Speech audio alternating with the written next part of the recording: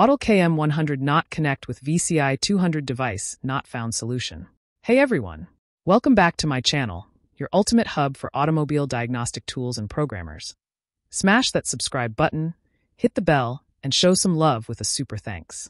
After recent updates, some users reported that their Autel KM100 cannot connect with VCI200 via Bluetooth. It is okay with USB cable.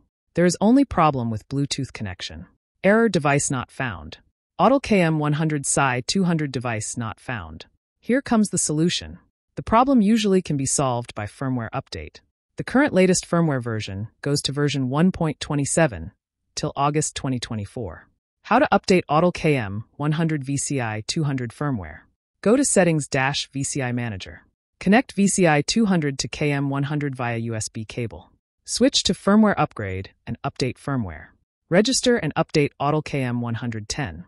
Register and update Autel KM111. Register and update Autel KM112. Register and update Autel KM114. Register and update Autel KM115. Check it your firmware is 1.27.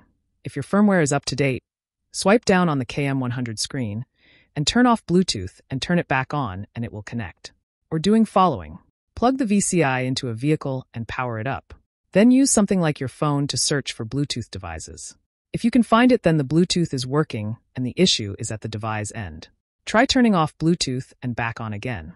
If that doesn't work, forget the connection to the VCI and repair it again. If none of that works, try factory resetting the tablet.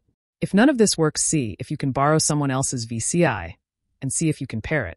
If that works, it must be an issue with the VCI and it will need replacing. Update.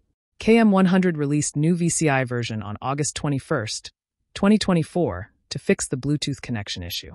Autel KM100 Update, VCI 1.14. Thanks for watching.